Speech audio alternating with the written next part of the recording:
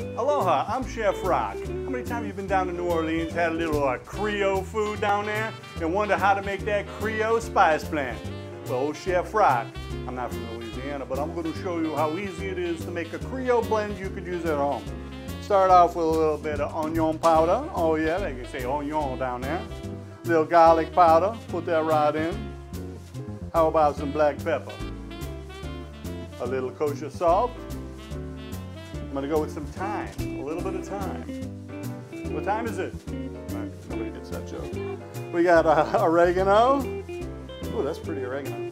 I got some paprika. And these are the great spices. I got a little chili powder. And then I got a little of that cayenne pepper. With that cayenne pepper, mix that all together, you got an incredible Creole blend.